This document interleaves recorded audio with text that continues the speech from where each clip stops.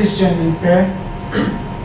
Our Heavenly Father, in the precious name of the Lord Jesus Christ, we ask that you send your word again this morning as we gather before you. We humble ourselves with obedient hearts. We will follow your words, Lord God. We will obey it. May you guide your servant speakers in delivering your truths of your word today. By your precious name, Lord Jesus. Amen. Be joyful always, pray continually, give thanks in all circumstances, for this is God's will for you in Christ Jesus. 1 Thessalonians 5, 16 to 18. That's our text for this morning. It's Thanksgiving Day. Thanksgiving Sunday, actually. Woo. Amen. A Christian farmer spent the day in the city. He went to the city, and then for lunch he went in a restaurant, to eat his lunch. He sat near a group of young people, and then sat down. And before he took his meal, he said a word of prayer to give thanks for the food. So the young people thought, you know what, this is a chance for me to embarrass this old guy.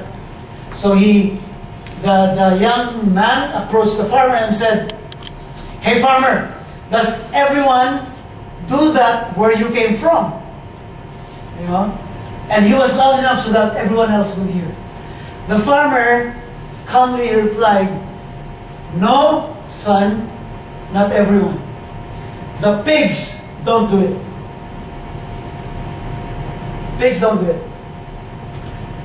Today is Thanksgiving Sunday, and for the entire Canadian nation, although officially Thanksgiving Day should be celebrated every second Monday of October, it is the annual celebration of harvest and other blessings of the entire year. If you would drive north, we were actually there yesterday. I was there with Elsa, and we drove north, and you will find these acres and acres of land, and they will have a display in the, as you enter their parcel of land, they will have displays of bales of hay with their harvest of grain and pumpkin, and their harvest, part of their harvest, it's on display in front of their yard. That's how they express their Thanksgiving. As historical records show, Thanksgiving in Canada can be traced back to 1578. There's a voyage done by Martin Frobisher from England, and he did this 3 times. On the third journey, they went to the now present-day Nunavut, and as they went there, they were plagued with ice and freak storm, so that it really was very hard for them to land. And the fleet of ship, they were all scattered, but ultimately they all came to one place where they were about to go, Nunavut, that place.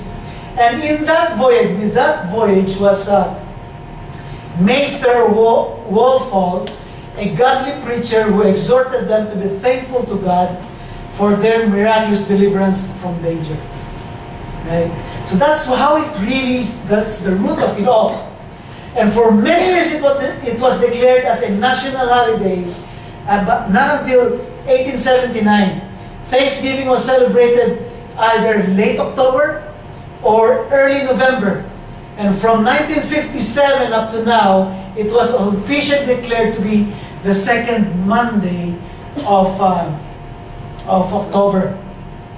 So the official Thanksgiving will be tomorrow, right? So whether you do it with turkey, ham, or however you celebrate your Thanksgiving, even with meager means, you should still celebrate Thanksgiving, because we have to express our gratitude towards God. Okay? The question though now is, what are we thankful for? What are we thankful of? You see, the attitude of being grateful starts within your person. It has to start from within. When the Apostle Paul said, "Be thankful in all circumstances," he exactly meant that. everything, all, in the middle of what is happening to you, whatever the situation is, he said, be thankful. Be thankful. Tell you a story about Corrie ten Boom. If you know her, Corrie ten Boom, she wrote The Hiding Place. She was imprisoned in this Nazi camp with Betsy, her sister. So they were being moved and transferred, and on this particular time that they were being moved to this German camp, the name of that camp was Ravensbrück, or Ravensbrück, whatever it's called. And as they entered the barracks, they found that it's extremely overcrowded. And not only that, it was filled with fleas. Yeah, I can see your reaction. It was filled with fleas. You know, one bite and you'll be scratching all over your body. But the entire camp was filled with fleas. Right? But that morning, before they came to the camp, Corrie and Betsy, they were having their devotions, and they read 1 Thessalonians 5. And what does it say there? In every and in all circumstances, give thanks. So what did Betsy say? Corrie, let's give thanks. In everything and in all details of this camp, let's give thanks. Corrie says, including the fleas?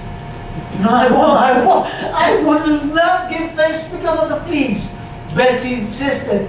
She kept insisting, no, we have to give thanks in every and all detail that's happening here in the camp. And so ultimately, she caved in and she gave thanks, including the fleas. Right? You know what? Months came and went, and they realized they were not being checked by the guards, and they had free access with the Bible, and they were having Bible studies and prayer meetings openly. They were not being checked by the German Nazis. You know why? You know why? Because of the fleas. The guards hated the fleas so much that they do not inspect them. They did not inspect them. So the fleas were actually worthy of being grateful of. Huh? Imagine that. Have you had recently any experience at all that you thought was so bad that you refused to be thankful for? Did you experience anything that you thought you would worry about that you can't be thankful for? What circumstances did you experience in the past week, just this past week, that you think you cannot be thankful of? Or, to make it to the positive, you were thankful of in spite of that circumstance. Do you remember anything during the week? In this series of verses, 16, 17, and 18, it is exactly a whole sentence divided into 3 parts. So let's look at these 3 parts, which will help us into what Paul wants us to be. What is that? Thankful. We have to be thankful. He wants us to be grateful. So verse 16, it says, be joyful always. Read it with me. 1, 2, 3. Be joyful always. In other translation, it says, rejoice always. Rejoice always. Always? Really? Every time? How do you get that? It's not uncommon for a person, for us to read in the news of a certain rich guy, you know, a celebrity. He had everything that, you know, you think every person would want here on earth, want to have, but he has it. Fame, fortune, wealth, everything that he has, but then he did not have joy in his heart. He got so depressed, and he did not have any reason to rejoice. He thought there's still something missing. So what did he do? What did he end up doing? It's either he gets comfort from drugs, from booze, from alcohol, or what's worse, what? Suicide. Because he does not have joy in his heart. Why? How can we be joyful always? Being joyful is a state of one's attitude. You can't be joyful if you always complain and find fault at everything and on anything. I found 3 reasons why we should be joyful. First of all, the church is to rejoice in the salvation brought about by Jesus Christ's faithful life and death, and by the power of resurrection. Even in adversity, believers know the joy of the Lord Jesus Christ. The very fact that Jesus came into the world for our salvation is enough to bring us immense, immeasurable joy. That alone, Jesus coming here, should be enough reason for us to be joyful. Remember what the angel of the Lord said? You know, when Jesus was born, it's not Christmas yet, but I'm gonna remind you what the angel said to the shepherds on the field. What did he say? He said, "Fear not, I bring you" what? Good news of what? Great joy. That will be for all people. That includes us. For unto you is born this day, the city of David, a Savior, who is the Christ, the Lord. That's in Luke 2 and 10. Right? That alone, the very fact that Jesus came into this world to be born like one of us, is good reason enough for us to be joyful. Secondly, being joyful is a byproduct of our salvation. You see, when you receive the Lord Jesus Christ as your Savior, you will receive the gift of the Holy Spirit, right? Within the gift of the Holy Spirit, among many others, remember Galatians 5:22, what does it say there? Open your Bibles if you want. The fruit of the Spirit is what? Love, and then what comes next? Joy. Joy. It is part and parcel of the fruit of the Holy Spirit that you receive. Joy is a portion of the fruit of the Spirit, and it is imparted to you as a gift of the Holy Ghost. You gotta use it. And not only use it, you have to let it flow from you, through you and from you. You have to be joyful. Thirdly, you are to be joyful because of your salvation. You have to be joyful because you are saved. Because by faith, you know that you soon will be removed from this earth and taken to a better place, to heaven, where there will be no more pain, no more sorrow, no more tears, no more suffering. Anyone here watched the latest movie? There's one. There's two. I know there's 3, right? Left Behind. Yeah, Left Behind. Left Behind. People, millions of people taken. Well, Jesus was just being true to His promise, right? He made good to His promise. So, you know what? I myself, I so long to see that day when I can wake up and not feel any pain. You just don't know how hard it is to get up in the morning feeling that pain. But that day will come soon, and because it is a reality, you are to be joyful because of it. I am most joyful just longing for that day. You know, just being sure and longing and wanting to have that day soon. I am joyful because of that. King David, in his prayer to God after he sinned, you know, with Bathsheba, he cried, "Restore to me the joy of your salvation." There is joy because you are saved. You gotta be joyful. You gotta rejoice. You have to rejoice because you are saved. Verse 17. Pray continually. Again, in other translations it says, pray without ceasing. You might say, it costs me. That's impossible. How can I not stop praying What if I drive? You want me to close my eyes and pray? You can't do that. How can I stop? How can I not stop praying? That's not what I'm saying. Much like the attitude of always being joyful, praying continually is also a state of one's attitude. You have to be continuously in the prayer mood.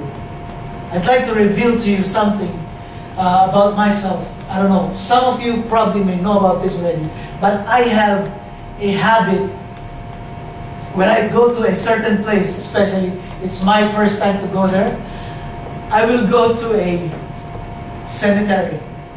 I'll find a cemetery and go to that place. Whenever I have a chance, I'll just walk around. If I have the car, I'll just drive around the cemetery, right? It's not that I'm looking for a scare. No. It's not the scare that I want. It's the silence. It's the quiet of the place. It's the quiet of a burial place. And it also reminds me that someday I'm going there, but then someday God will raise me back up and take me back home. That's a promise that I always want to be reminded me of. But then as I am in there, I am always geared into praying. And as I move around this cemetery, I always pray. Or sometimes I even just sit by a bench close to a tombstone. I don't even know who the tombstone's owner was. But I will just sit there and pray. I'm not praying for that person. I'm praying because God is really good. And then, you know what? Almost always a song will come. And that song is also always a prayer for me. Like this one. I love thee in life, I love thee in death. I praise thee as long as thou lendest me breath. And say when the death dew lies cold on my brow, if ever I love thee, my Jesus, 'tis now. Beautiful song, beautiful phrase. Listen to the next verse. In mansions of glory and endless delight, I'll ever adore thee in heaven so bright. I'll sing with a glittering crown on my brow. If ever I love thee, my Jesus, 'tis now. Beautiful. You may have a song. That song in and of itself, is prayer. That's prayer to me. But you may have your own favorite song, and you can have that as your prayer as well. Whatever it is a form of prayer to the Lord, and it is praying without ceasing. That's non-stop praying. One time I was working, I was sorting paperwork, right? And I have this long desk at my table in my office, and I don't even have earbuds, but I was sorting paper, and I didn't realize I was, I have the groove, I was moving, and one of my office workers came to me and said, "What are you doing? Why are you dancing? Why are you so glad?" And I said to her, "I'm singing, I'm praying." You can do that whenever and whatever you're doing. You can keep on praying. That's praying without ceasing. We have to be consistent and persistent in our prayers. Remember the parable that Jesus taught about the widow seeking for help from this judge who neither feared God or respected men. The widow kept coming to him, asking him to give justice against her adversaries. Ultimately, the judge caved in to her request, and he said, "Though I neither fear God nor respected men, yet because this widow keeps bothering me or pestering me, I will give her justice so that she will not beat me down by her continual coming." Now, listen to what the Lord said. Will not God give justice to His elect, who cry to Him daily, day and night? Will He delay long over him? I tell you, He will give justice to them speedily. See, if God will, if a person, a judge, who doesn't fear God or respect man, will give in, how much more God when He is a just and good God, and He will give justice. He will do it quickly, speedily. My point here is always be in a state of prayer.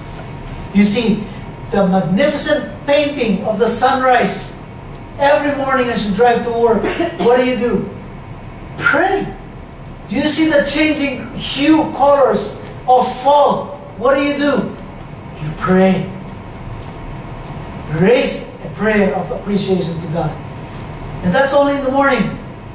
Lunchtime, you get out of your room, enjoy the warmth, catch the sun, enjoy the warmth of the sun, and the cool autumn breeze. What do?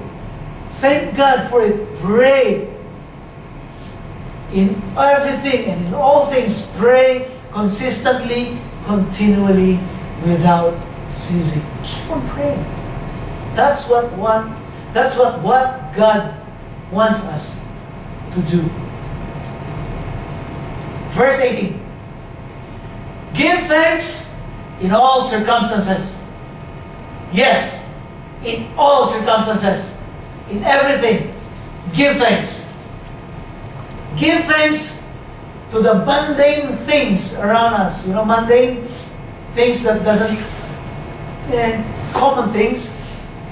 Have you ever thanked God, common things like when you flick a switch in your house as you get home in the night, and you flick on the switch and voila, there's light. Have you ever stopped and said, "Oh God, thank you, I still have power"? How about this? The moment you turn on the ignition key of your car, or in the case of Brother George, the moment he gets in a car and pushes the start button and it starts. Have you ever stopped and say, "Thank you, Lord, my car still works"? What about this?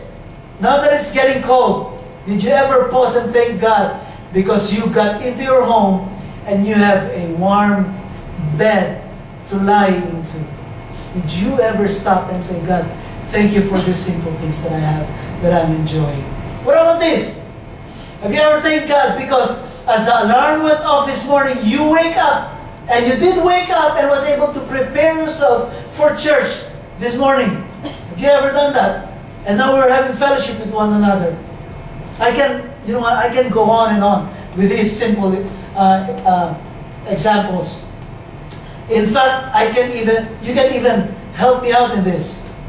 But these common things that we usually take for granted and forget to thank God for, we have to thank God for. Sometimes things get so familiar, so common, so obvious that we forget to thank God, to give thanks to God for it. The Psalm says we are to give thanks for God's benefits. Think for a moment of the benefits of being here right now. We can laugh and sing and cry. These benefits are part of God's wonderful love for us. Being able to give thanks to God is one of the greatest benefits of being alive. I have even thanked God because I breathe. Think about this. Have you ever thanked God because you have hands to use? There was a great architect who once said, "There's been no invention so great like the human hand." Not yet. They have not found any invention as great as the human hand is. It's true. We have to be thankful of our hands. You know what? You have to be thankful of your eyes as well. Thank God because of your eyes. Or you can wait until you're 40 and then you start seeing things blurry, and then you will thank God because once upon a time you can see very clearly. But you have to thank God because of these small, mundane things. Give thanks. Second, give thanks of the obscure things around us. Obscure, the unfamiliar, unheard of, things that are not common, opportunities that are hidden, people that are on the background, whom you don't realize that they're there helping out. Things that seem useless until we really scrutinize and have a closer look. These things we have to be thankful for as well. Paul wrote, whatever is true, whatever is lovely, whatever is of good report, think of these things. Stop. Think about it. Ponder. Take a moment to begin to see these things that are hidden to us. When you find these things, give thanks to the Lord because of it. Whatever things of good report, whatever things that are valuable, give thanks for them. It doesn't matter if at first you can't see its value. Meditate, ponder, stop, and think on them and it will become more clear. Give thanks of all these obscure things. Little ones, things that are not common. Give thanks. Give thanks of the unpleasant things around us. I already gave you an example, Corrie ten Boom, right? But again, you will ask, seriously? You want me to give thanks of these obnoxious things around me? The objectionable things? You want me to be thankful for them? My boss who's always on my hair, you want me to be thankful of him? Well, the Bible says we be thankful for them. It's hard. I always give example for what I feel. If you have a chronic pain, you want to be thankful for that? Well, yes, I am. Because I realize that if God does not allow me to stand, I will not be able to do so. So now I really am thankful. Because right now I'm even here, talking in front of you, able to stand. But it is hard.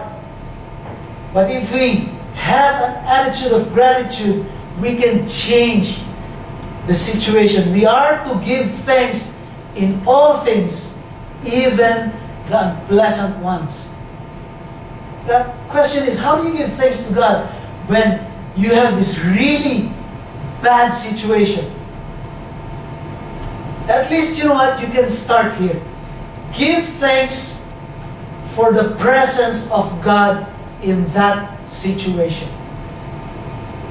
You have to give thanks because you know that God is with you in that situation. God has not left you and is still willing to redeem you and redeem that situation. Now here's another thing. Listen to this. God is able to make good use of any unpleasant situation that is happening to you. Did you hear that? God is able to make good use of any unpleasant situation that is happening to you. Paul wrote in Romans 8:28, it says there, now we know that in all things God works for the good of those who love Him and who have been called according to His purpose. I love NIV translation because it says here, it is God who works for the good. He makes things for the good of those who love Him.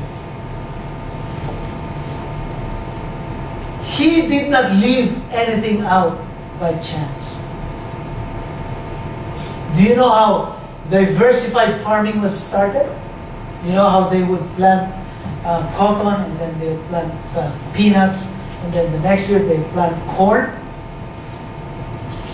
You know, in Enterprise, Alabama, there's a monument in the middle of the town square. It's a statue.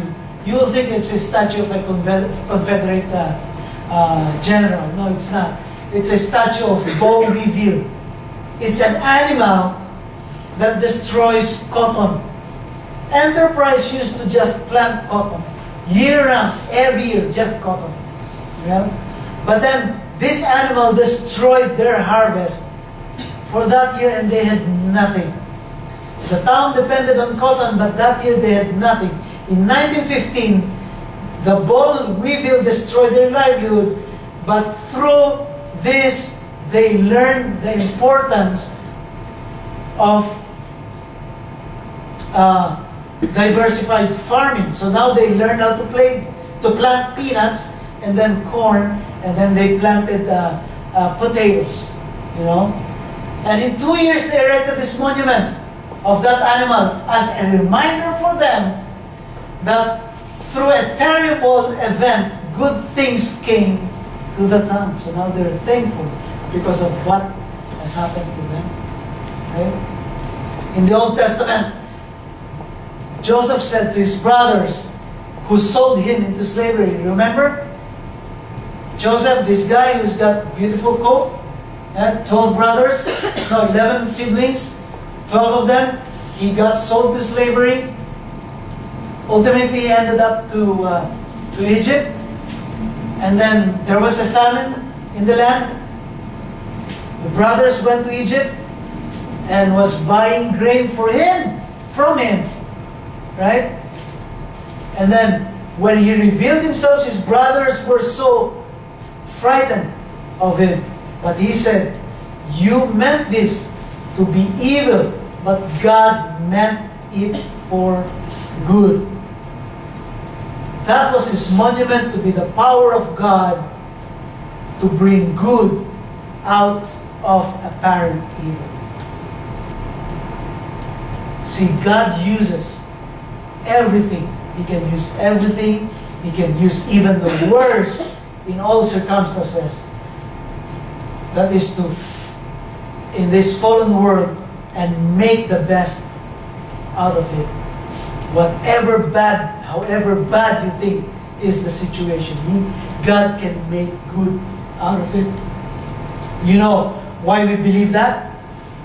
Because God certainly did not want His Son to die on the cross, but when it became necessary, He despised the instrument of torture of the Roman government, and that became the way that we can come to know God. By His sacrifice of His Son, now man can come and approach His throne. The cross became the means by which we can give thanks in all things. Those things that are common, those things that are hidden, and even those things that are unpleasant to us. In everything, we should give thanks.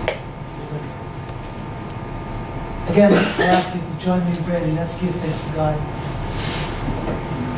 Our Heavenly Father, Lord, thank you. Thank you, dear God. First of all, Lord, thank you because you came into this world. You became like one of us, Lord. You humbled yourself and died on the cross, Lord God, became the sacrifice that is needed, O Lord, so that we may have life everlasting.